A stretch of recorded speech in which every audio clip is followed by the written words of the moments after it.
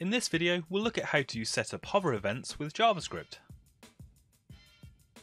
So you might already know that there are CSS selectors that will allow you to change the style and appearance of an element when the user hovers over it with their mouse. And this technique can take you quite a long way. There's a lot of complicated things that you can set up with this. But if you do need to fire some JavaScript code when the user hovers over a particular element, then you'll need to set up a couple of event listeners.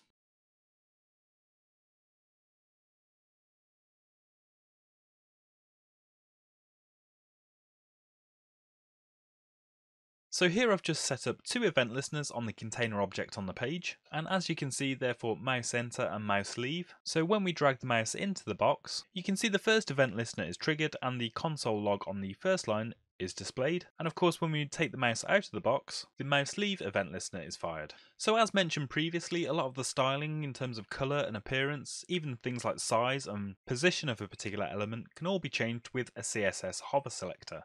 But one particular use case for using the mouse enter and mouse leave events is perhaps if you need to change some text or possibly retrieve some data from an external source.